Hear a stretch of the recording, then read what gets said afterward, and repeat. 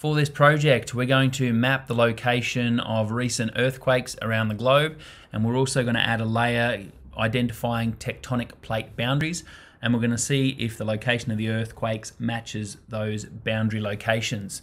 So first of all, we're going to add a layer, and we need to find earthquakes. So I'm going to click Add, Browse Living Atlas Layers, and in here I'm going to search earthquake. And we come up with this layer, Recent Earthquakes by Esri. So let's click on that and have a look at the details.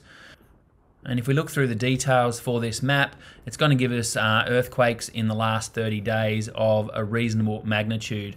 So I'm going to click to add that to my map. All right, and there was an earthquake recently here in Melbourne. So if we just go and zoom in on that part of the world, drag the map across. Let's click on this one, and you can click zoom to. So we can see here it's tagged this earthquake in Victoria near Melbourne. If you click on the yellow dot in the middle for the earthquake, it gives you details about it. So the magnitude, the depth of the earthquake, the date and time, and its location as well. Also, if there were tsunami warnings and a warning color. But more than that, you can click on these different zones around the earthquake.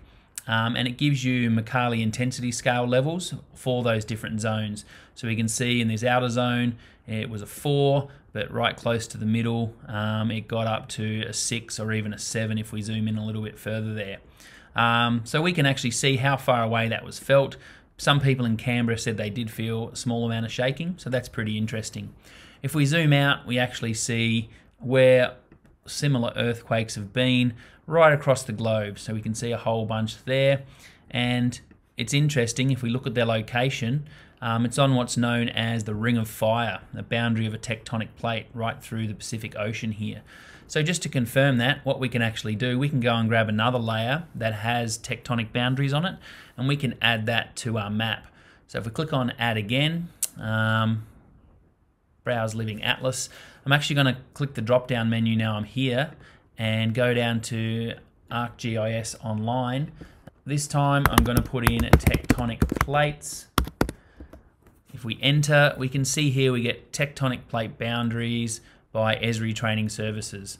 So that's a reliable source. If we click Add to Map, okay, let's go back here. We can now see that we've added in our tectonic plate boundaries to our map, and we can definitely notice that a lot of the earthquakes occur directly along those tectonic plate boundaries. So that's a wonderful, simple way to use ArcGIS to map earthquakes and tectonic plates, just with 2 layers added to a base map there. Also lets us see that that earthquake that occurred near Melbourne in Australia wasn't anywhere near the boundary of a tectonic plate, which makes it all the more interesting. There are a few other things you can get out of these layers. The earthquake has 2 layers that got inserted there, magnitude and shake intensity. If you click on this little icon for a layer, it actually brings up a legend.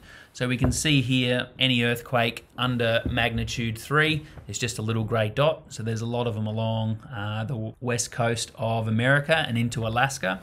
And you can see the real big ones have a big black dot. So at the moment, we've got one all the way down here, and we've got one up here in Alaska. So we could even go to zoom into that. Let's zoom to that, and we should be able to get a bit closer to some of these black earthquakes, the black dots. There we go.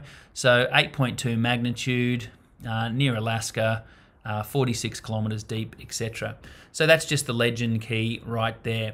One other feature I will show you, you can click on this table icon for that layer, and it actually brings up all the data that's stored in that layer.